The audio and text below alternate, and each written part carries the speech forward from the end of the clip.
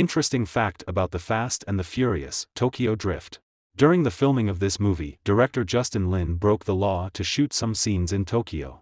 He wanted to film in the Shibuya district, one of the busiest places in the city. Lin did not have permission to do so, but decided to take a risk. After that, the police tried to arrest the director, but instead arrested another person who introduced himself as Justin Lin.